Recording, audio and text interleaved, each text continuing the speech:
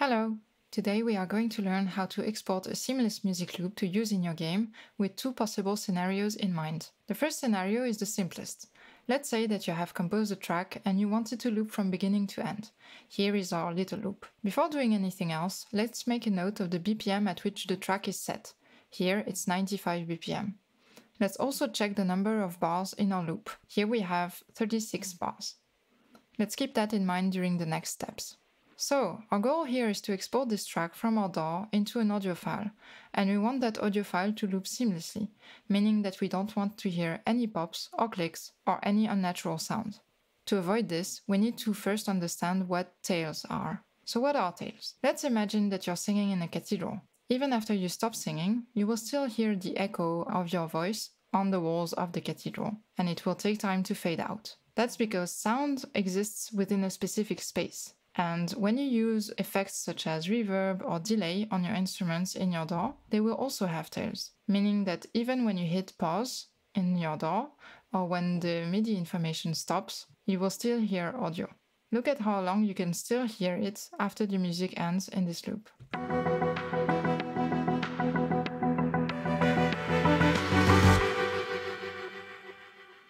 So you see that the green bar in our master track took a lot of time to fade out, and that's because audio is still going on because of all the effects that we have on those tracks. This is very important because any incoherence in your tails will break the seamlessness of your loop. For example, if you export this track as is, it will sound very unnatural when it loops because those tails at the end of the loop will not be included in the beginning of your loop. Here I will export it as is to show you. Here I have imported my loop into the DAW. So first of all, I will remove the fades that Ableton puts automatically at the beginning and end of clips. And then I will show you, if I loop it like this, which is what you will get if you just export your MIDI information as is, how it will sound.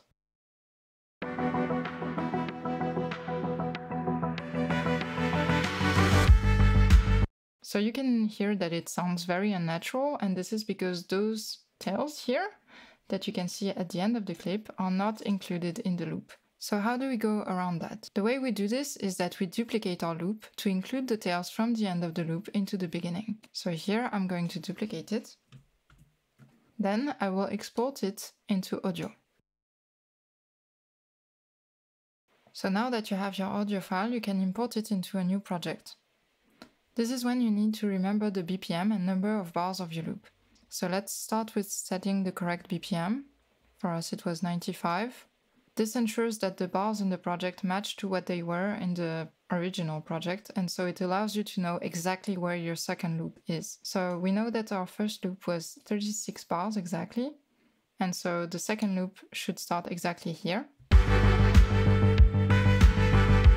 So what you need to do now is that you need to cut the audio file exactly where the second loop starts. Now let's delete the first loop. Let's remove any fades that our DAW might have added automatically to the clip. And now let's listen to how the loop sounds.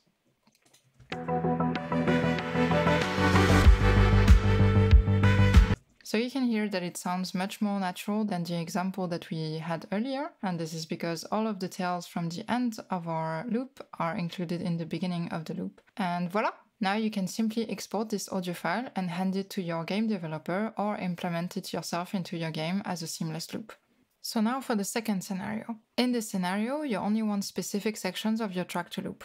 For example, here we have an introduction to our music, and we only want the loop to go from this point to this point. If you use GameMaker, you will be able to use looping points to implement this specific audio into your game. But how do you export the audio file?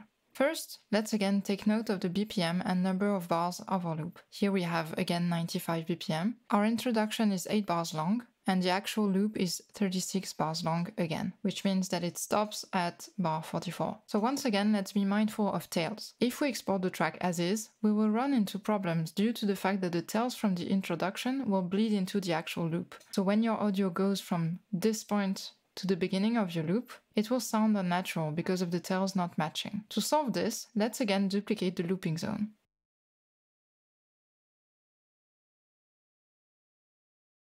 So this is where we actually want the audio to loop. Now let's export the audio. So I have imported this new audio file into a new project. Again, let's remove the fades that Ableton puts automatically at the beginning and end of clips. And let's remember to adjust the BPM and to check where our loop actually starts. So we remember that our loop started at bar 45. So this is what we actually want to loop. Our introduction is 8 bars long, so it is here. And this is the first pass of the loop. So your audio will go through all of this once, and then we'll loop through this section. So let's check that it is actually seamless.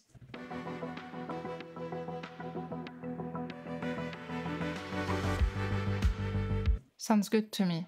And this is because we have included the correct tells in the loop and it sounds seamless. If you want to learn how to implement loops into GameMaker, we've got you covered with this video. And if you want to learn how to make the music displayed in this video, you can check out this tutorial on how to make synthwave music for your game. Thanks for watching, and feel free to leave any questions you may have in the comments below.